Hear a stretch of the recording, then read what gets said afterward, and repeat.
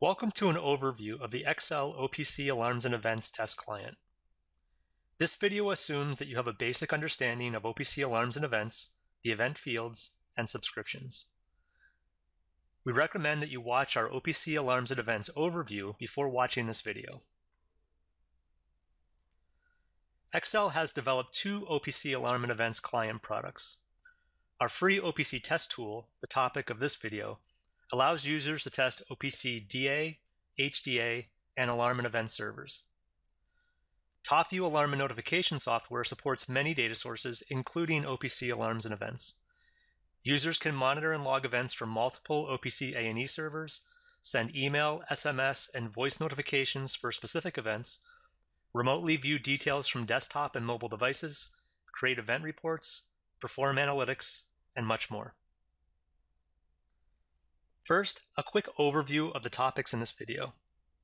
We will use the same example bakery facility and alarms as in the OPC Alarm and Events overview video. We'll start with an overview of the bakery and the alarms. Next, we'll show you how we configure the bakery alarms in our OPC Alarm and Events server. To do this, we will describe the configuration of our measurement tags and alarms, which we created in a Kepware OPC-DA and OPC A&E Server. Then we will demonstrate our OPC Test Tool for alarms and events. You will learn how to access OPC A&E servers, configure subscriptions, and view subscription events. Our example facility is a bakery. The bakery contains two buildings. Each building contains two mixers and one oven. The buildings, mixers, and ovens have names which we will use to address them in OPC A&E. The mixers have alarms for low and high mixing speed. The ovens have alarms for low and high temperature, as well as rate of change alarms for temperature. To demonstrate the OPC Test Tool, we wanted to show both the measurement values through OPC-DA and the alarms created from these measurement values in OPC Alarms and Events. To do this, we're using a Kepware OPC-DA server with the OPC Alarms and Events plugin. Our bakery mixing speeds and oven temperatures are measurement values retrieved from instrumentation and available in a programmable controller. We've used Kepware to access the values within the controller and expose them through OPC-DA. The Kepware Alarm and Events plugin allows us to create OPC A&E events from OPC-DA tags. We use this plugin to create the level and rate of change alarms for our bakery. In my bakery, I have two buildings. Each building has two mixers and one oven. The mixers have a speed measurement, and the ovens have a temperature measurement. For this demonstration, I used the Kepware OPC-DA simulator to create my 6 measurement tags. The tag names, displayed on the right side of the Kepware configuration tool, contain the measurement type, mixer speed or oven temperature, and the building number 1 or 2. The mixer speed tags contain an A or B since there are two mixers in each building. The Exele OPC Test Tool supports both OPC-DA and OPC Alarms and Events. I can use the OPC Test Tool to view the current values of the 6 measurement tags in my bakery. To do this, I define the OPC-DA server to access, browse for tags within the server, then retrieve the current values of the tags.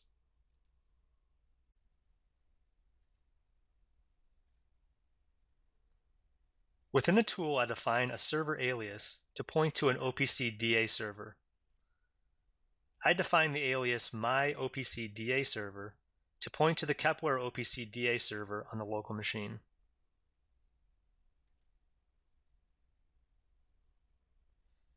I can browse the OPC-DA server to select my 6 bakery measurement tags.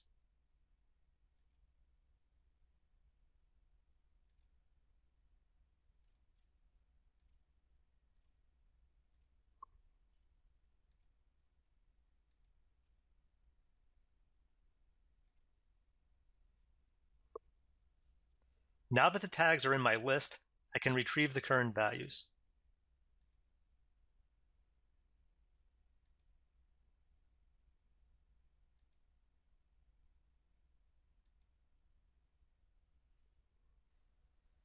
To create the alarm events, I'm using the Kepware OPC A&E plugin. This plugin lets me create alarms by configuring conditions for my OPC-DA measurement tags. On the left side of the screen, I can create my bakery areas and sources. Each building is an area, each source is a mixer or oven. Each source has an assigned OPC-DA tag, and I've assigned my mixing speed and oven temperature tags to each source. On the right side of the screen, I can create alarm conditions for each source. For the oven temperatures, I created high and low level alarms and rate of change alarms. For the mixers, I created high and low level alarms. Within each alarm condition, I can define the alarm threshold or limit, severity, and custom messages for into alarm, out of alarm, and acknowledge events.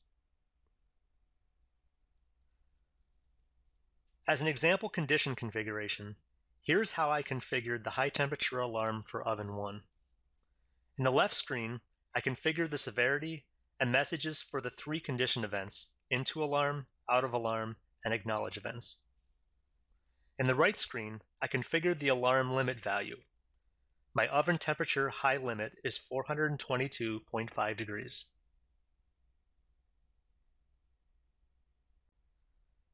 The Exele OPC Test Tool supports both OPC-DA and OPC Alarms and Events.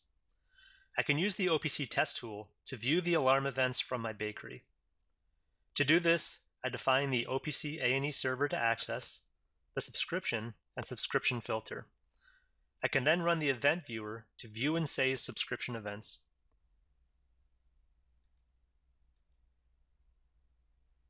Within the tool, I define a server alias to point to an OPC A&E server. I define the alias My OPC A&E Server to point to the Kepware OPC Alarm and Events server on the local machine.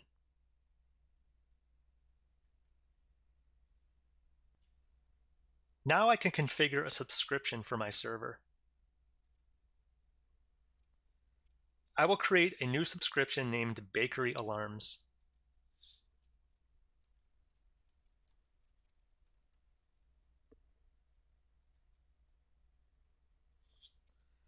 On the left side of the screen, I can configure the subscription filter. The subscription filter contains 5 fields: event type, severity, category, area, and source. On the right side of the screen, I can query the server for available categories, areas, and sources.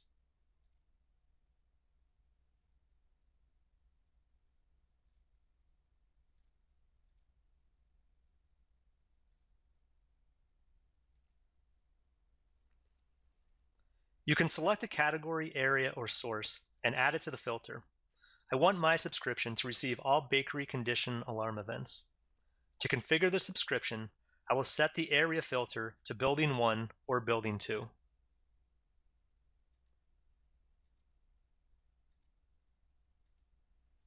Next, I will save the subscription. The event viewer can now be used to view events from the subscription. The event viewer can be used to display events from a subscription. The subscription name is displayed at the top of the screen. I can view the subscription filter.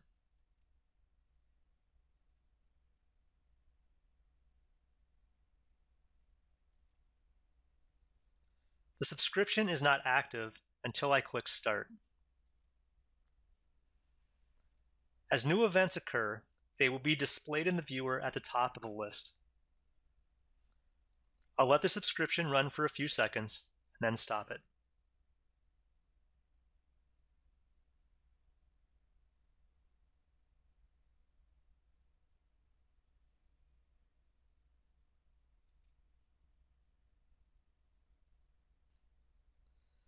The color of each row indicates the event type. In our bakery, all events are condition events. When we first start the subscription, we perform a subscription refresh. This command returns a list of current active, inactive, and acknowledged events. The first column indicates if an event was returned as part of a refresh. We also configured our subscription with a 5-second keep alive timer.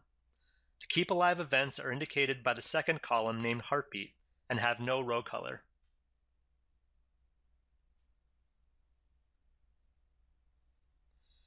The other columns indicate the event field properties. These fields are part of the OPC A&E specification and described in our OPC A&E overview video.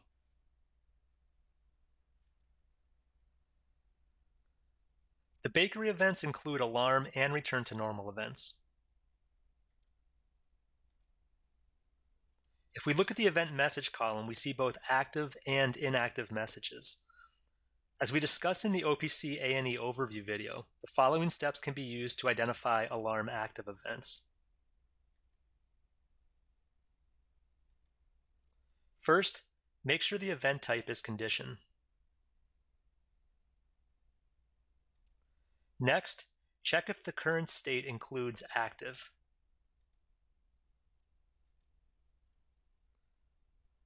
Then check the changed field to ensure that both active and subcondition have changed.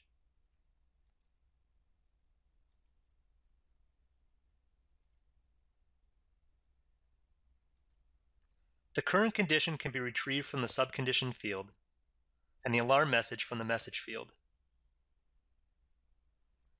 If you'd like to save the details of the displayed events, you can save them to a CSV file. Thanks for watching the overview video of our OPC Alarm and Events test client. For more information on OPC Alarms and Events, or to download this free client tool, please visit the URL displayed near the top of the screen.